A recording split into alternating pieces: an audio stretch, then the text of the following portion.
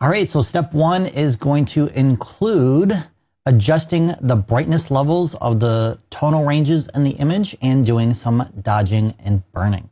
So let's start off by duplicating this layer here so we can work non-destructively. I'm going to go ahead and click right here to duplicate it and double click here to rename this brightness plus contrast. And let's go up to colors and select brightness and contrast to make adjustments to how bright it is. And I want to make it darker and I want to increase the contrast. So we're going to transform this image from night to day. And this is the first step in doing so. All right, I think that looks pretty good. So I'm going to go ahead and click OK. The next thing I want to do is dodging and burning. So if you're not familiar with dodging and burning, it is making part of your image brighter and other parts of your image darker, but instead of doing it like we just did, which is a global edit or applying the edit to the entire image, we have a dodge and burn tool that will allow us to brush on the edit exactly where we want it. So it's going to be inside of this tool group right here, and the keyboard shortcut is right here, Shift+D. So once you activate that, you will then have a brush tool automatically selected, which you can resize according to what you need to apply the edit where you want it. Now, in order to use either the dodge or the burn, you need to go into the tool options and scroll all the way down to the bottom here. And then you have your type of edit, dodge or burn. So dodge is going to make parts of your image brighter based on where you paint on your image. Burning, it's kind of like a sunburn. It's going to make part of your image darker. So I'm going to select burn because I want to make this part of the image right here darker. We can also target a tonal range within the image as well. We have three choices: shadows, midtones, and highlights. Since this part of the image is very bright, that's part of the highlights. So I'm going to select the highlights. You can also adjust the exposure or how much of the edit is going to be applied at one time. So 100 exposure is going to apply that edit all at one time. If you drop it down to 50, then it's going to apply half of that edit at one time. And of course, 25 would be a quarter. So if you want to slowly build up your edit from brighter to darker, darker to brighter, then you can adjust your exposure and then blend it in slowly with multiple strokes to get the effect that you want. Now for this image, I don't mind applying it all at one time. I don't need to blend it in. So I'm just going to begin painting in this area, and you can see the highlights are now getting darker. I don't mind applying it on the skin as well, since we're going from day to night.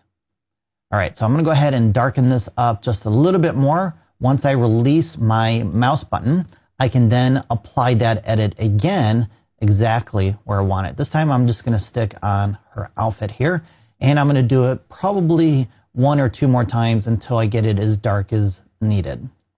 Let's try it one more time, maybe on the skin over here a little bit, and let's try one more. All right, we can now move on to step 2, which is desaturating and colorizing the image. So again, we're going to duplicate the layer, and let's call this Sat plus Colorize. Let's start off with desaturating the image by going to Colors, Desaturate, and selecting Desaturate. Go ahead and click OK. Now we're going to apply a color. So we're going to go up to Colors and click on Colorize. And this is the default color here. That's not the color I want. This is the color that I'm going to use. So if you want to use the exact same color, this is the hexadecimal number here. So go ahead and type that into this area here. Go ahead and click OK. And now we have our blue color light. All right, let's go ahead and duplicate this one more time. And the reason why we're duplicating so many layers is because we want to work non-destructively. That way, if we make a mistake or if we don't like the direction of our edit, we can go back to one of these other layers here versus starting all over from scratch. So we're going to apply a levels adjustment. So I'm going to call this layer levels. And then I'm going to go up to colors to select my levels tool.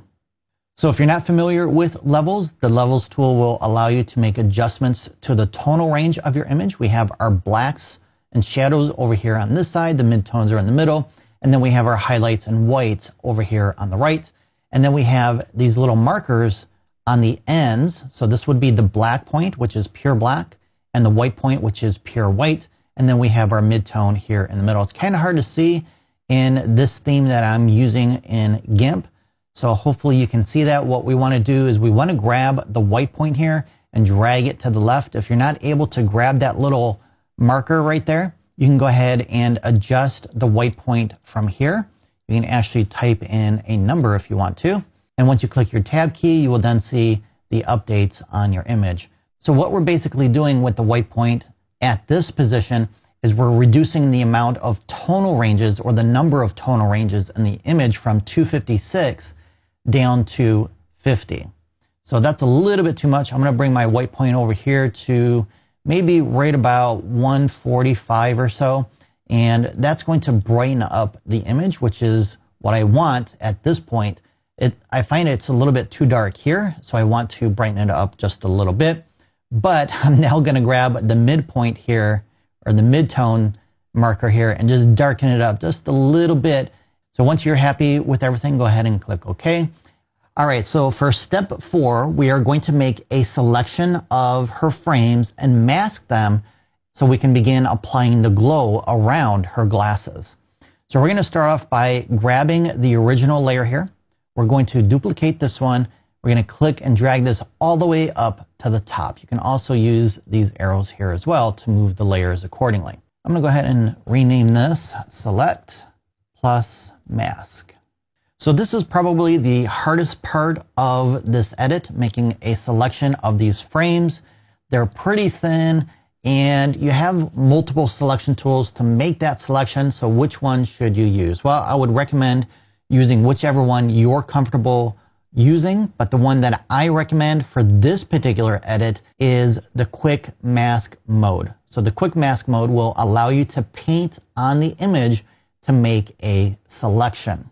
So you can either activate the quick mask mode by clicking on this little icon down here in the bottom left, or use the keyboard shortcut, which is Shift plus Q. Once you activate quick mask mode, it will apply a red overlay on your image. So anything in red is not part of the selection. So there's no selection at this point.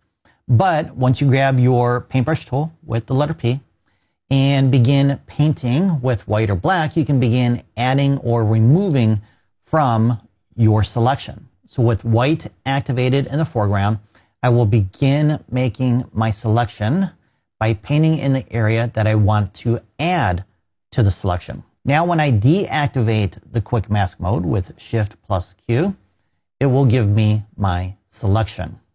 Okay, I'm going to go back, Shift plus Q again, and I'm going to, let's undo that a couple times to reset that.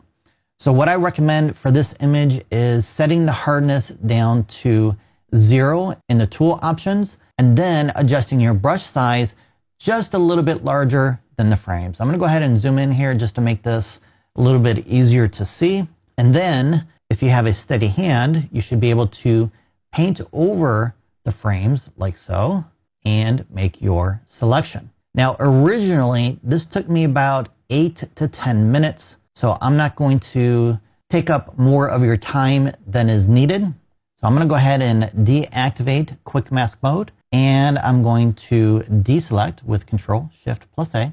Now that you know how to make a selection, you're going to then apply a mask. So actually, let me go ahead and put that back. We're going to click right here, and then we're going to click on Selection and click Add to add that mask within that selection. So the only thing that's part of this layer right now is this area here that I selected. So I'm going to go ahead and undo that, and I'm going to cheat a little bit because I did this previously, and remember, I don't want to take up more of your time than is needed. So I'm going to go ahead and grab this layer and move it into this image. Once I release, it should then be activated with that layer mask. So I'm going to go ahead and rename this one, and let's delete that. Okay, I'm going to zoom all the way out with Command or Control Shift plus J. All right, step 5 is inverting the color of our frames. So we're going to go ahead and duplicate this layer. We're going to right click on the layer mask and select Apply layer mask. Then we're going to go up to colors and select invert. And I'm going to rename this invert. And then for step 6, we're going to reselect the frames and apply a light blue color to them and make them glow. All right, so reselecting the frames now will be super duper easy, because what we can do is right click on this layer mask and select mask to selection, and boom, we have our frames reselected. How cool is that? I love it. All right, let's go back up here and select this top layer. We're going to create a new layer and let's call it frame glow. Make sure you have transparency set and click OK. I'm going to go ahead and zoom in here with my zoom tool so I can actually see inside of that selection, because what we need to do now is we need to grab our bucket fill tool and fill it in with a color. So I'm going to go ahead and select my foreground color swatch here, and I'm going to choose this light blue color. If you want to use the same color, this is the hexadecimal number here. Now I chose this by using my eyedropper tool and selecting a color from her skin, and that's the color I ended up with. All right, so once you have that selected, you can go ahead and click on the inside of your selection here to fill it in with that color. Let's deselect with Command or Control Shift plus A. All right, so those frames are looking pretty sad right now, so let's go ahead and fix that by blurring them a little bit, and that will create the glow.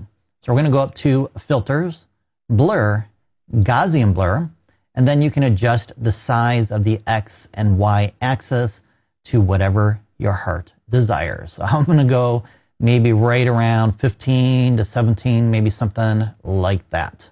All right, let's go ahead and click OK, and we now have our glowing glasses. Okay, I'm going to zoom out again.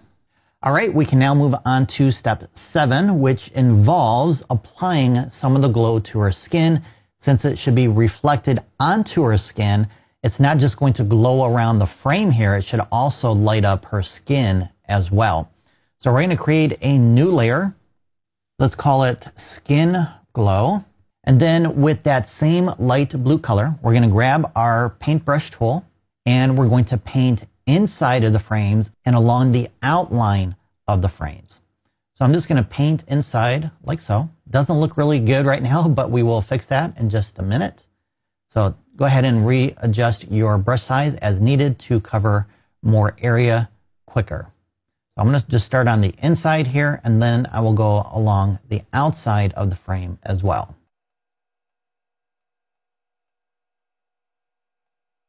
All right, let's go ahead and zoom in on her lips here, because I think we should apply some highlights to her lips as well, because that glow might be coming down here and brightening up the lips a little bit as well.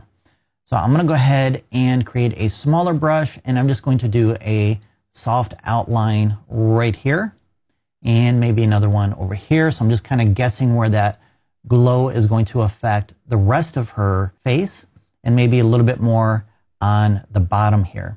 Now, again, it's not looking pretty, but we will fix that and make an adjustment with a layer mask to fine tune our edit so it looks a little bit more realistic and blended in. And let's go up to modes here and change it from normal to soft light. And this is going to blend in with the layers below to allow that texture to come through, and it's going to brighten her skin at the same time. Boom, there we go. So that looks a lot better now.